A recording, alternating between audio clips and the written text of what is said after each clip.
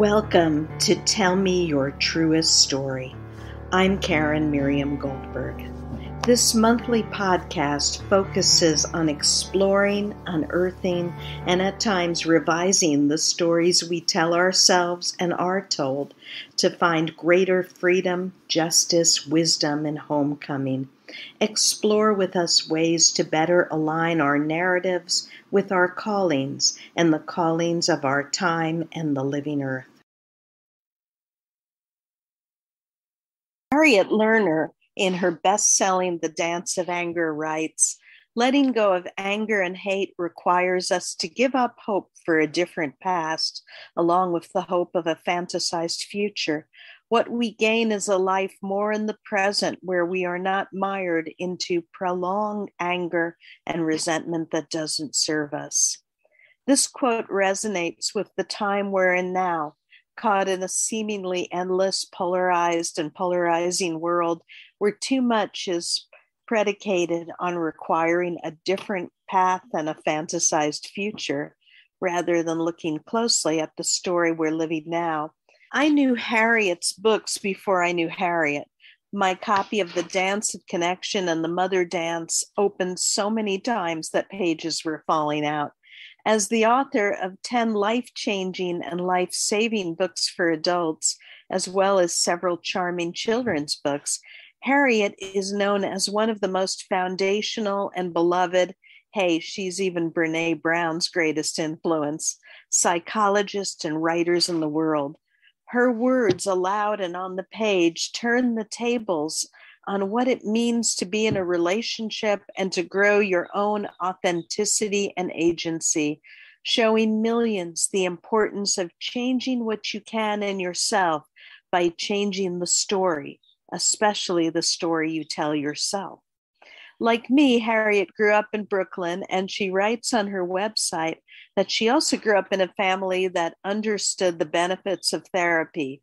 Her mother, she writes, "Even in the hardest economic times, she made sure that we had 4 things that she believed were essential to our later success. 1, good shoes. I don't mean stylish. 2, a firm quality mattress. 3, a top pediatrician, none other than Dr. Benjamin Spock. 4, a therapist." Harriet and her husband Steve lived for years in Topeka, where she was associated with the Menninger Foundation, and she was also in private practice. When she moved to Lawrence, we became fast friends, meeting regularly for walkie-talkies, trying to get in at least 3 miles of moseying and strolling while catching up on our lives and writing. Here is my interview with her. Thank you so much for being here, Harriet. My pleasure.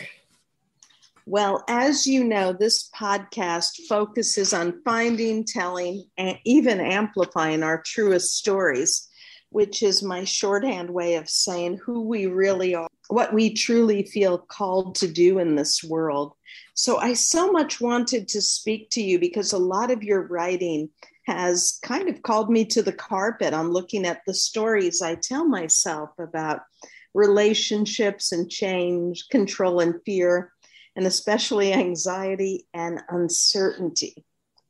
I believe the more we examine the stories behind what we tell ourselves about how we live and who we are, the more freedom we can glean to really arrive at the present with each other. And also, the more I understand my own crazy and sometimes crazy making habits, the more I can meet those I'm in relationships with, such as my husband, kids, friends, from a cleaner space. You wrote The Dance of Anger, a book that was initially rejected for 5 years and now has sold, over 3 million copies with over 35 foreign editions. And in that book, you wrote, "We cannot make another person change his or her steps to an old dance, but we can change our own steps, the dance that no longer can continue in the same predictable pattern." So hey, Harriet, let's talk about anger. The stories we tell ourselves or our culture tells us. And anger, as you and I have talked about, especially for women or people who are marginalized, is often seen as a negative emotion. But first, what led you to write early on in your career about anger? And actually, what's the story behind the story about what led you to become a writer? Well, I guess if we went way back, I started keeping a diary, one of those lock and key diaries. I think we talked about this, Karen, didn't we, at some I event? think we did at some point. Yes. Yeah, and the diary was very helpful to me because I would write in it every day. So I began to see writing as just an ordinary practice. And what's interesting is that my diaries, and I have a lock and key diary for every year through elementary school and middle school and actually through high school. And my diaries show no talent. You know, there's no Mhm. evidence of creativity or writing ability, but I wrote, and that's what you have to learn to do if you're a writer. I was never viewed as having any writing talent until, I guess, in college. Um, but then once I actually in Topeka at Menninger's, I became very interested in women's anger, and I just started writing about it.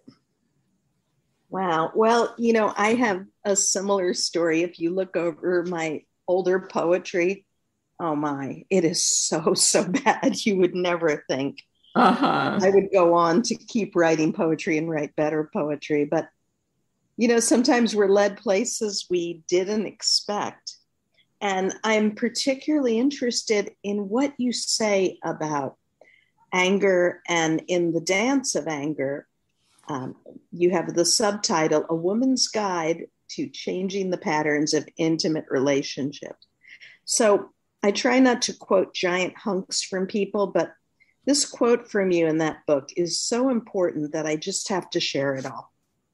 Great. Oh, thank you. Why are angry women so threatening to others? If we are guilty, depressed, or self doubting, we stay in place. We do not take action except against our own selves, and we are unlikely to be agents of personal and social change. In contrast, angry women may change and challenge the lives of all, as witnessed in the past decade of feminism. And change is an anxiety arousing and difficult business for everyone, including those of us who are actively pushing for it. Thus, we learn to fear our own anger, not only because it brings about the disapproval of others, but because it signals the necessity for change.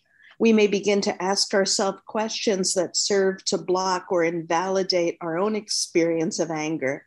Is my anger legitimate? Do I have the right to be angry? What's the use of my getting angry? What good will it do? These questions can be an excellent way of silencing ourselves and shutting off our anger.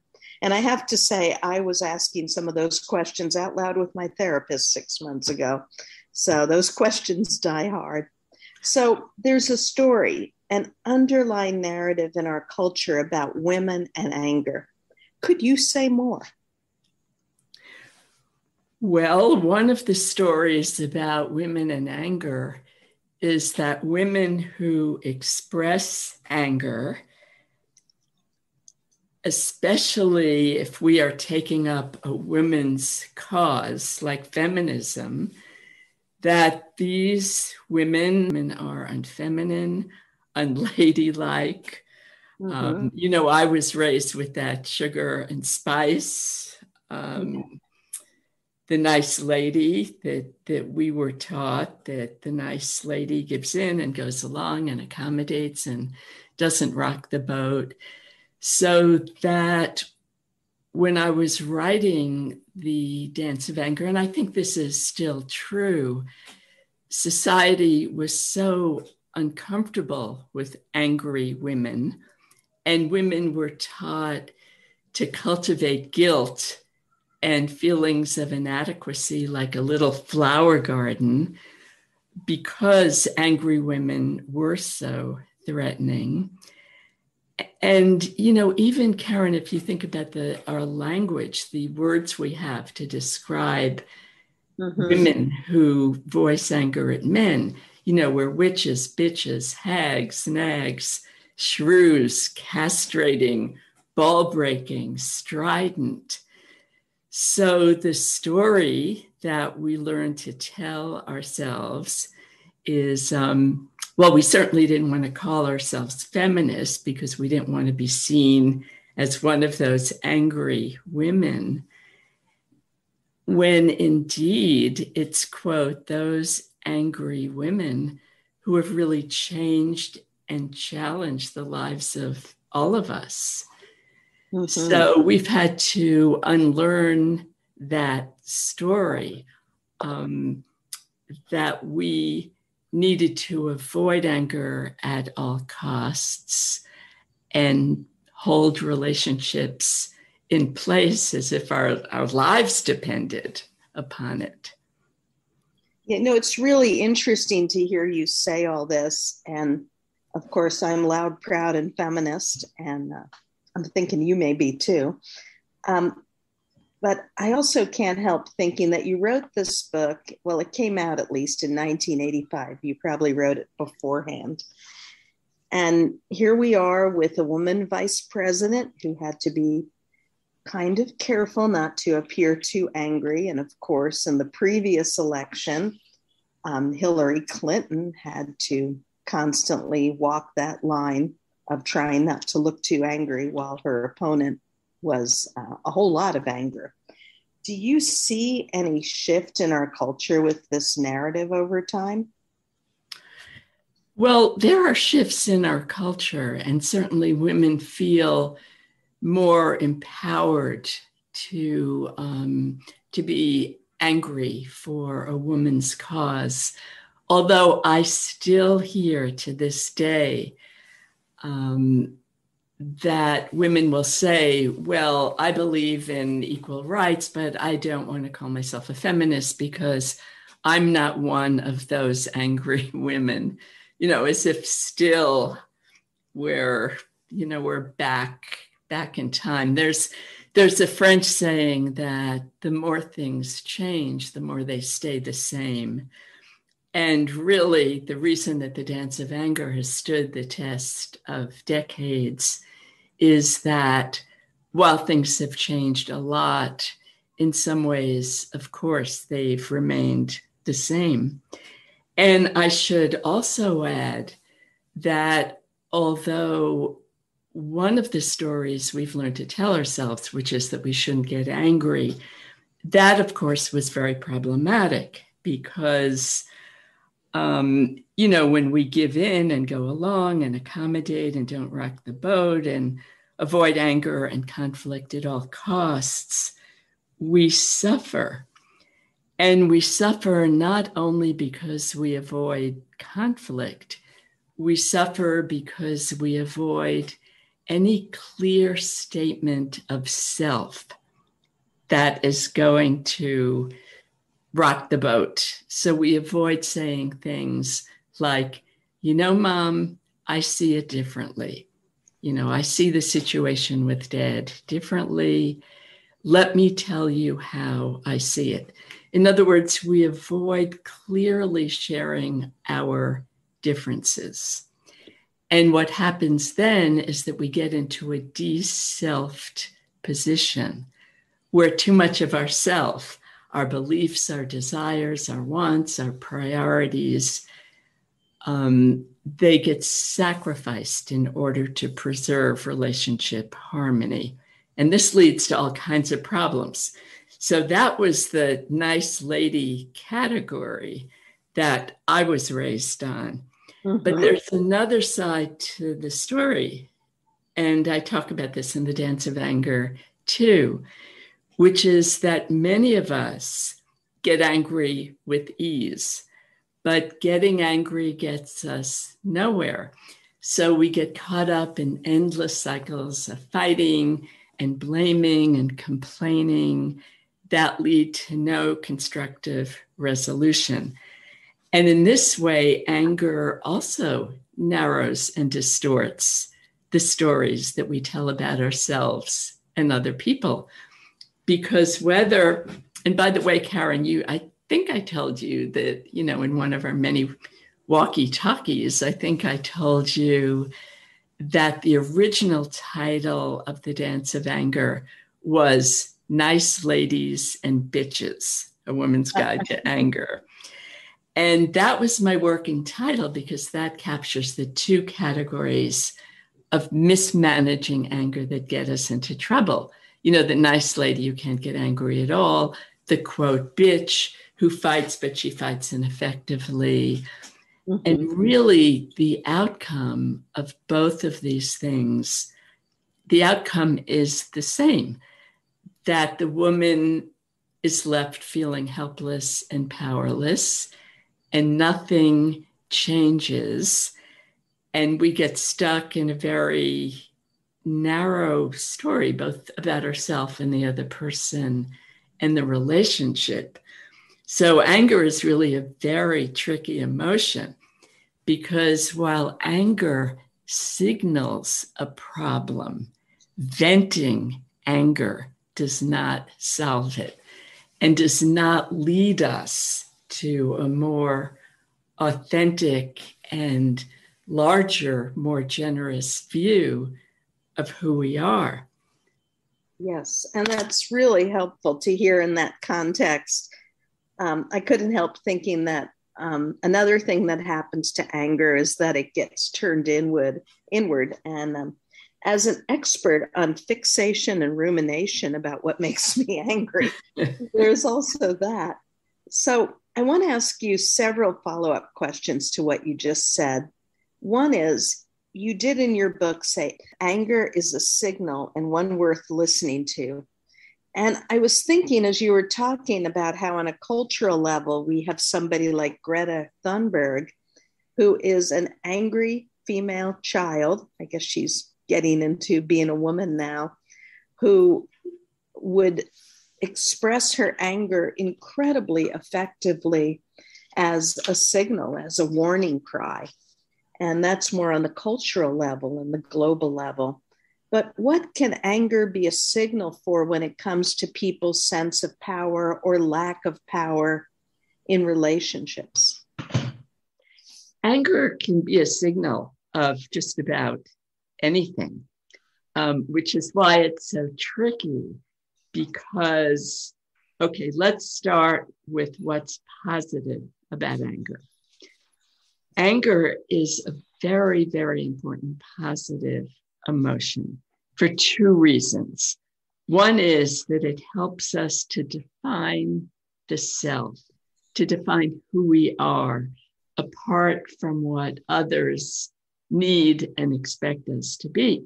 So our anger can help us to say, this is what I think, this is what I feel, these are the things I will and will not do. This is the ground I walk on.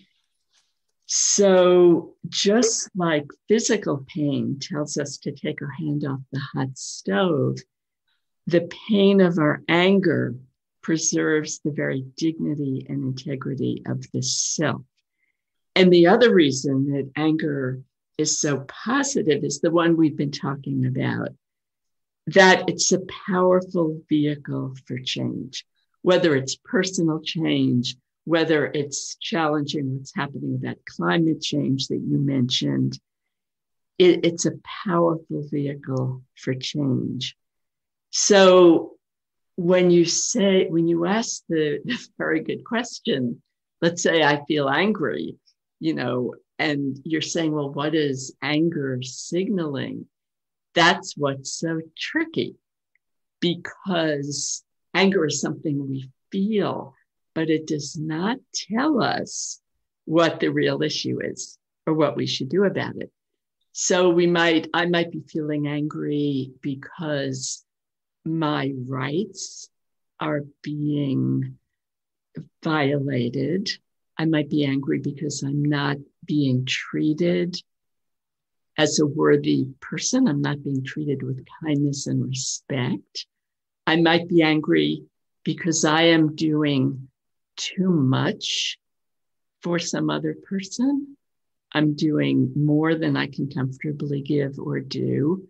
Or I might be angry because someone else is doing too much for me. They're overfunctioning for me, and it's really at the expense of my development and my growth. Or I might be angry just because I'm having a really low self-esteem day, and I'm just really anxious and feeling bad about myself. So, when my husband comes home, and I use this example in my TED Talk, he comes home with 5 ripe bananas. He comes home with 5 overripe bananas, and I'm furious because, I know that 3 of them are going to end up in the compost bin, that I start a big fight with him. And really, it's not exactly about his banana shopping, although, yes, Karen, he should change his banana shopping. But, it's because I'm anxious. I'm feeling bad about myself. So I'm going to start getting really judgmental about other people. So when you ask the question, what is our anger signaling? What is it? What's the real issue? And what should we do with it?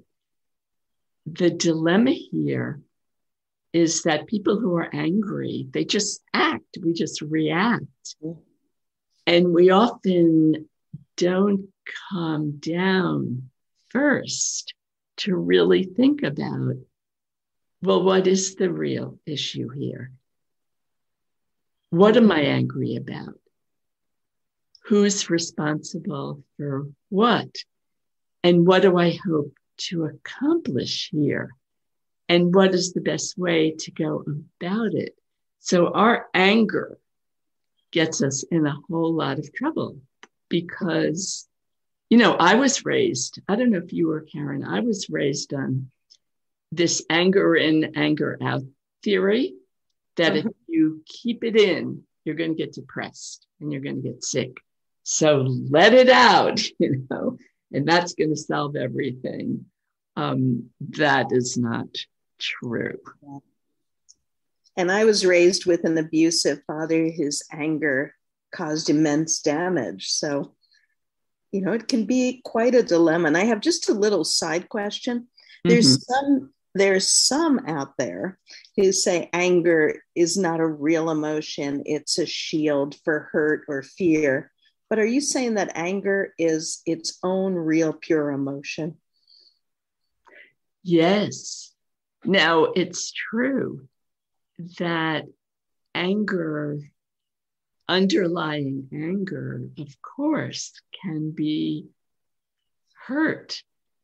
If you are the object of a racist comment, it's not an either or thing. Your anger is important. It's legitimate. It's a signal to you to want to push against that and to be able to say to yourself, to others, to join together collectively, to need what, to do what needs to be done to make sure this has to stop happening. Underneath that is their hurt. I mean, of course there's hurt.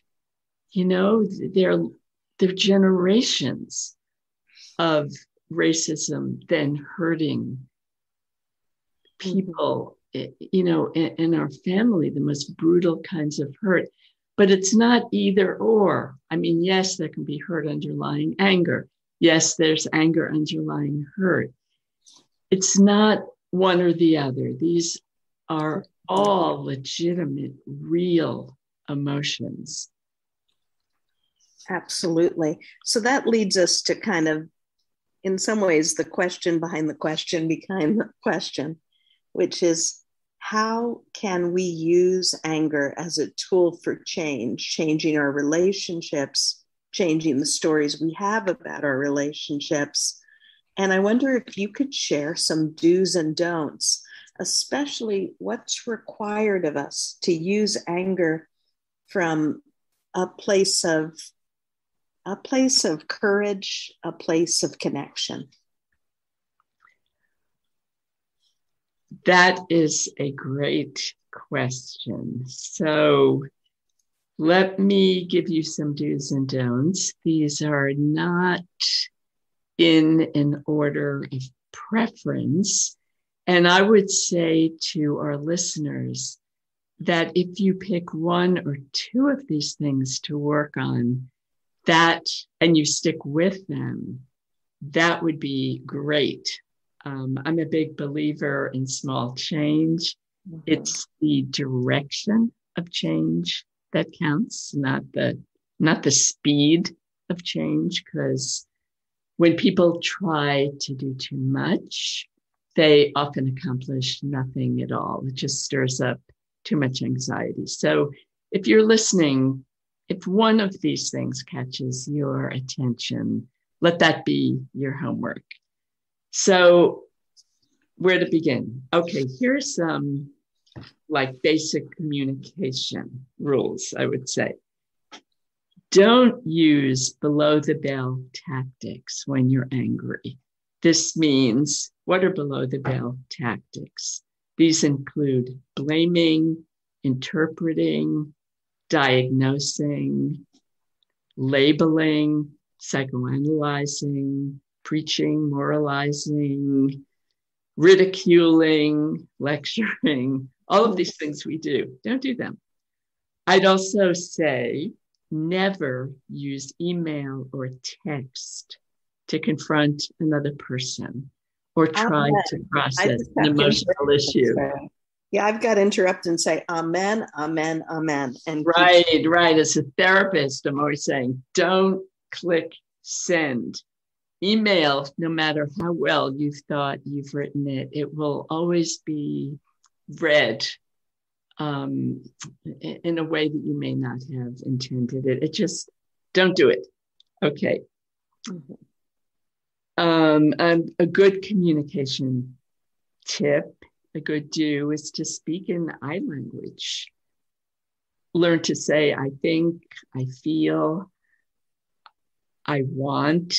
An I statement is saying something about the self without criticizing or blaming the other person and without holding them responsible for our feelings.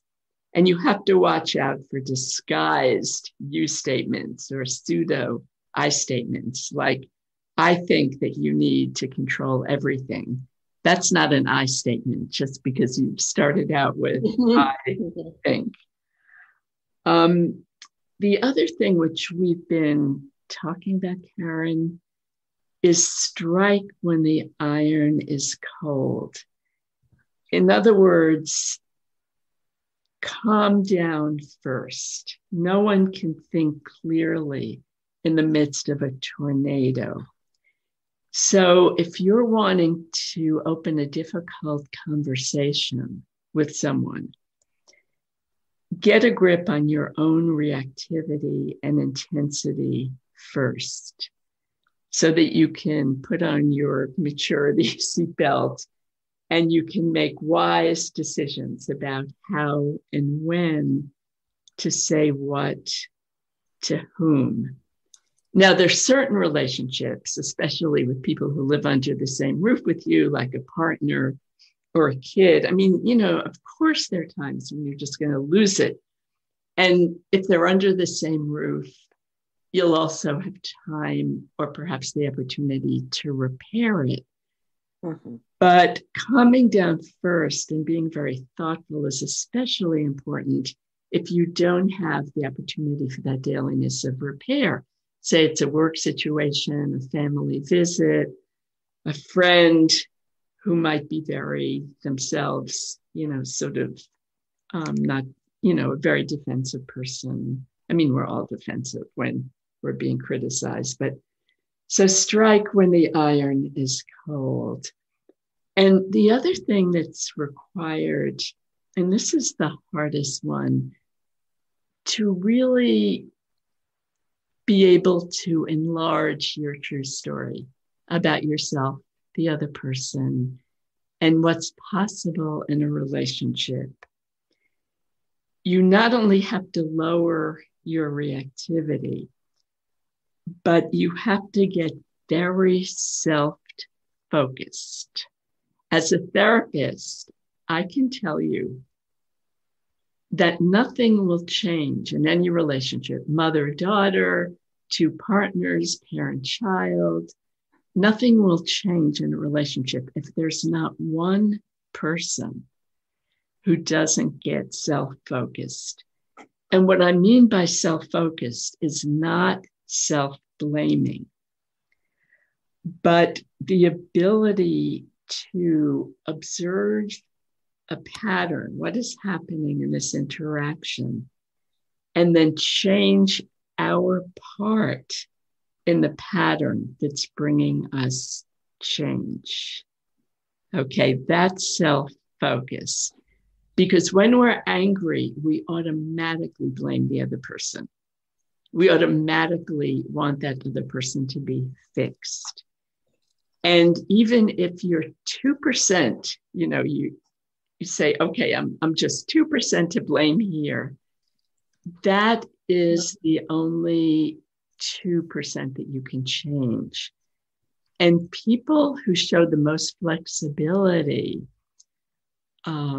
for getting unstuck, whether it's unstuck from their own story, unstuck from a relationship pattern, are able to shift from blaming the other person to getting curious about how they might move differently in the relationship as an experiment to see what might happen. And that is so hard, Karen, because when we're angry, we will, and we're not getting the results we want, whatever it is. We're over-functioning for a kid. We're pursuing a distant partner. We are distancing ourselves rather than being able to move towards whatever it is we're doing that's not working. Do we stop and do something different? No. Even rats in a maze will learn to change their behavior if they keep hitting a dead end. But in this regard, we are less intelligent than laboratory animals. So it takes a huge amount of calming down and then curiosity and inventiveness to do something different. And it can be a very small thing. Should I give you an example here, or do you want to give an example? I would love to give an example. And I also want to throw in a quote from Pema Chodron, who's a Buddhist nun and writer who I turn to a lot. Well, maybe it's not a quote, it's a paraphrase. She talks about seeing your habitual patterns and then trying something new. And then she says, it may be a disaster, but at least it'll be fresh. So yes, please share an example. Well, let's see. Here's an example that might seem small. I was working with a couple, and one of the places where they would have a repetitive fight is every time they would visit his parents, which was often, the husband would get caught in the same political argument with his father. His father was a Trump supporter. Her husband was very progressive in his views. And then they would leave the dinner, and the wife would just be so critical of the husband for getting into the same stupid fight with his father. And then they would fight. They would have a fight going back in the car. An example of what the wife did differently, which was very creative, was, so the same thing happened at the dinner. And her husband and his father got into another fight that, of course, was going nowhere. This time, when they got in the car, instead of criticizing her husband, she said to him, "You know, John, I've really been thinking about how much I admire the fact that you and your family can have such profound differences and you still stay connected. You know, you don't cut off. We go back for dinner. And as I think about it, this is exactly the lesson that I would like to teach our son. You know, that even when there are really, really difficult family members, that one can have the courage and the motivation to not cut off and to find some way to stay connected." And of course, the husband nearly drove off the road because he knew that criticism was going to be coming. And instead, she really found something to positivize about the relationship. And it's really interesting, Karen, when people are angry, they get locked into not only a very narrow story, but very narrow behaviors. They don't experiment in something very creative. And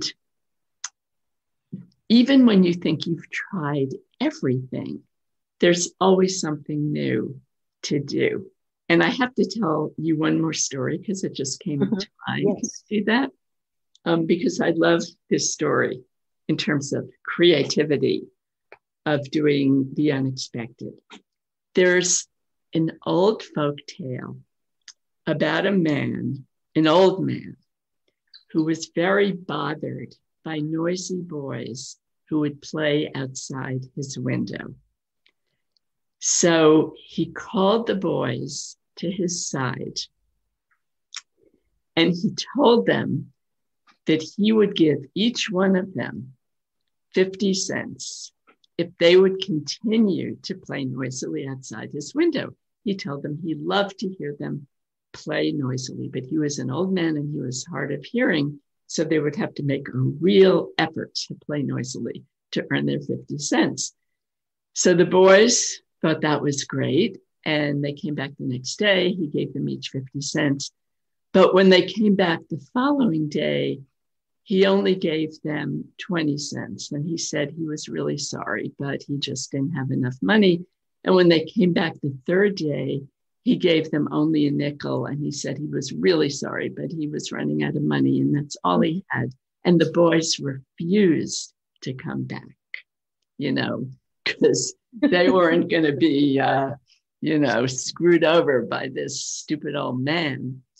And it's just a wonderful example of the kind of creativity people can have when they limber up their brains. Now, in relationships, it's very complicated because that's a story if he wanted to get rid of the kids. And in relationships, we don't just want to try any experiment like, oh, let's throw red paint at Aunt Mary and see what happens. We want to try experiments that can enlarge our story and give us an enhanced sense of what's possible and really test out what's possible in a relationship. Absolutely. So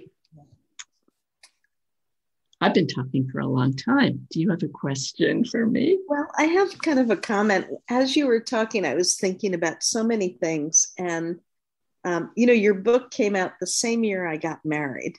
So this 36-year-old book and 36-year-old marriage have kind of been through many, many manifestations, you might say. And I remember there was a time when I had breast cancer and was going through chemo. And I got incredibly angry, just full of rage, looking around our house at what a total mess everything was. And, let's just say I'm not the most anal retentive housekeeper in the world. Uh-huh. And I lost it. I just started screaming at Ken. I screamed at all my children who were young at the time. And then, eventually I went to the bedroom and fell apart and couldn't stop crying. And Ken said to me, any change we want to make, it's going to be small steps. And we're going to fail over and over again. And we're going to have to just be tender and understanding that we're trying to make positive change, but it's inevitable that we will screw up sometimes. And it's inevitable we'll get angry and lose control, but we'll just kind of keep at it. And that has just stayed with me for years, that making these changes can be very incremental, don't you think? Yes, they're incremental. And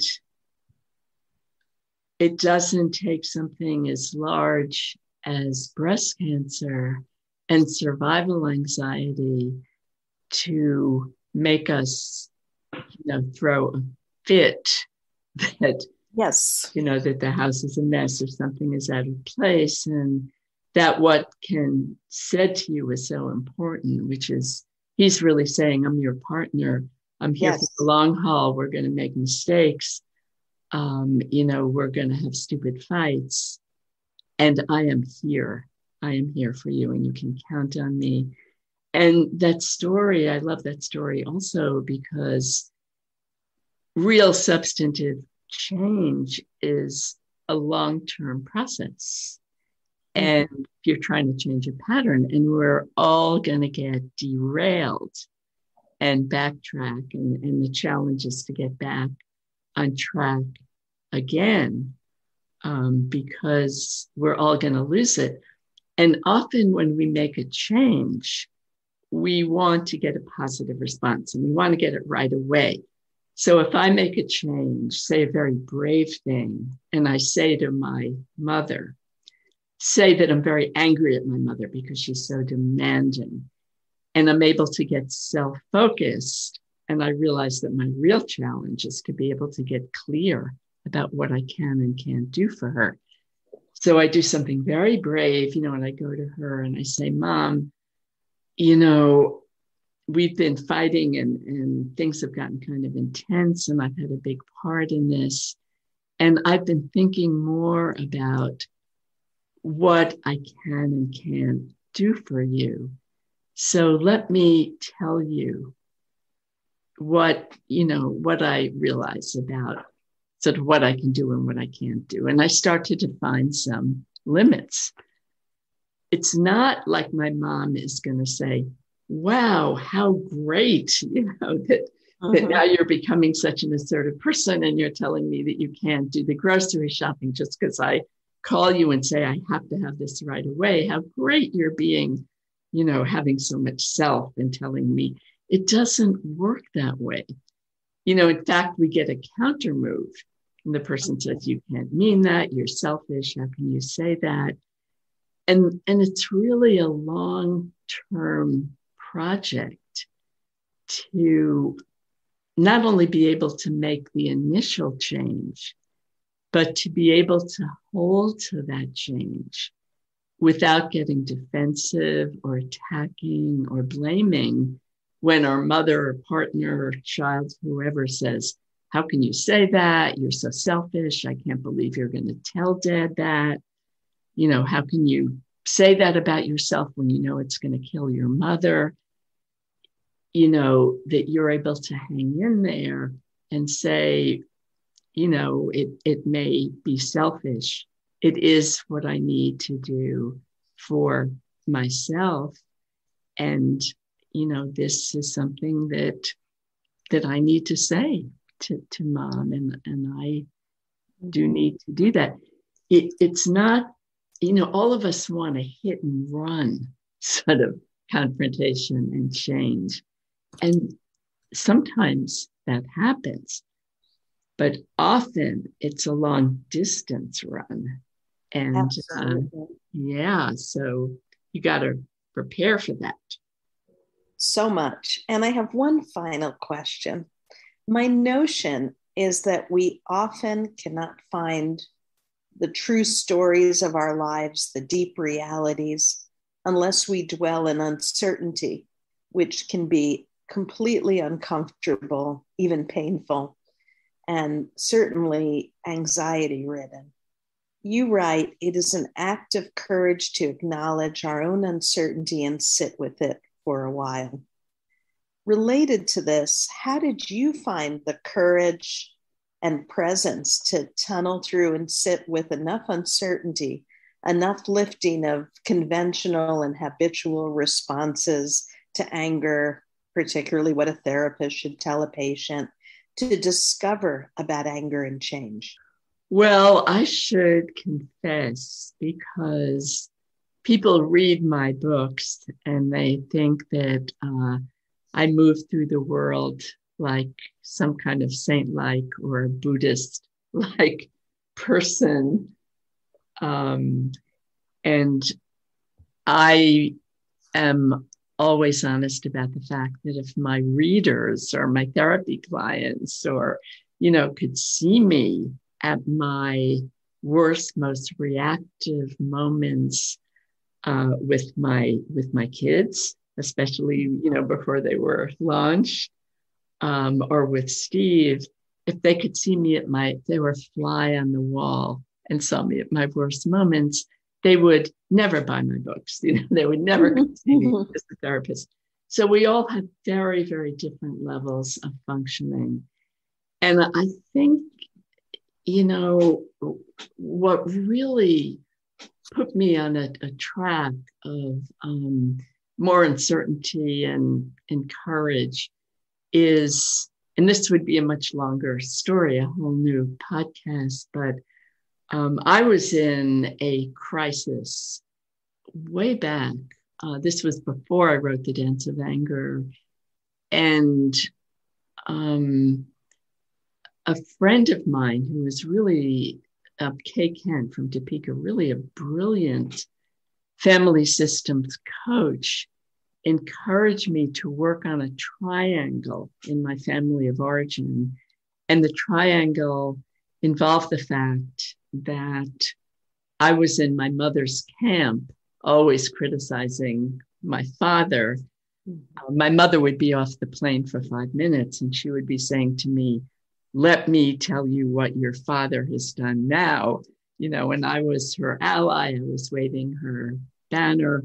And of course, my father was doing his part, very much in my agreeing with her of what a jerk he was. But when Kay Kent encouraged me to work on this triangle, to do something different when my mother would just criticize my father to me, which started to fill me with anxiety. I almost felt like there was a shunt going from my mother's body to my body because she would talk so intensely about my father. And I wanted to say, and sometimes did say, like, this is a marital issue, go deal with this. But when I worked, and this work was over a very long period of time, to change my part in the triangle, which I talk about in The Dance of Anger. How do you change your part in the triangle? Everything changed, including my ability to stop blaming people and to really look at the patterns in which we all participate. So rather than as a therapist, my saying, wow, that poor distancing husband, well, the nagging wife is to blame because she nags him. And, so of course he distances, and of course he started to shut her out. Or the opposite, that poor wife, the poor wife, the husband distances, he's unavailable to her. Of course she's more anxious and she's pursuing.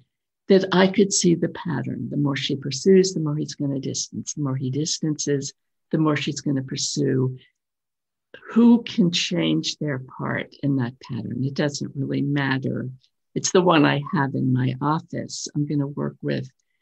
But I guess, I'm giving this very long-winded answer, but it was my work that I did with the help of Kay Kent on that particular triangle of not waving my mother's banner and learning more about my dad and forming a one-to-one relationship with him, despite how difficult a father he was, and also being able to speak to that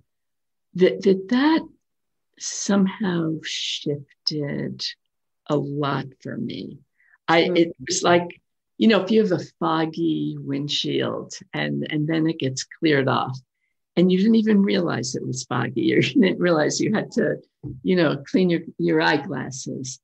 So what I did in the Dance of Anger is challenge people to make a change. And you need the uncertainty. You need the curiosity. You need the courage to stop fixating on what the other person is wrong and get really curious about something you can do differently. And one change leads to another. You can start with something very small.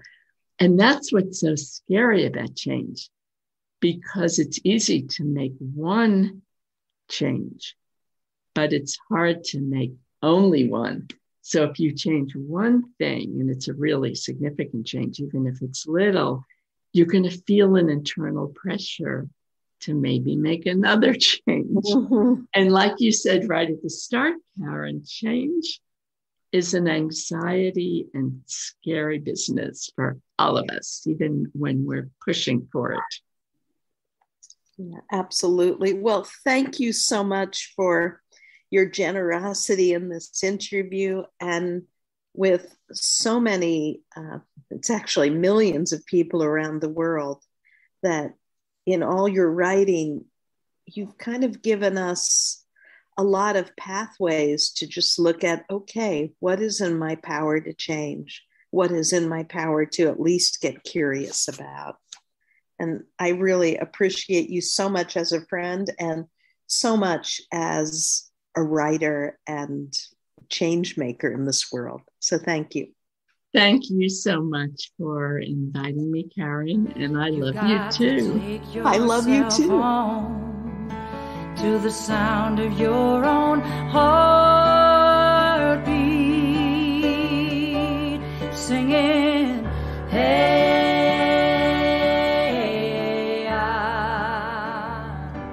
singing, hey. Thank you so much for listening to Tell Me Your Truest Story.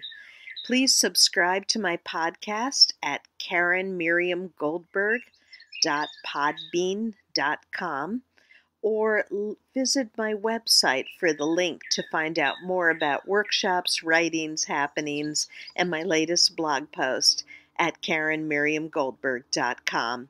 That's KarenMirriam-Goldberg.